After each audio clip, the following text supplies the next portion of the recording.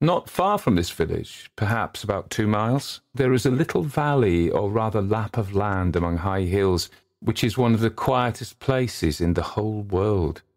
A small brook glides through it with just murmur enough to lull one to repose, and the occasional whistle of a quail or tapping of a woodpecker is almost the only sound that ever breaks in upon the uniform tranquillity.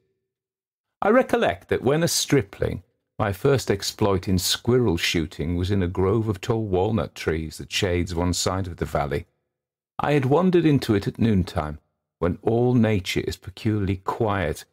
and was startled by the roar of my own gun as it broke the Sabbath stillness around, and was prolonged and reverberated by the angry echoes. If ever I should wish for a retreat whither I might steal from the world and its distractions, and dream quietly away the remnant of a troubled life,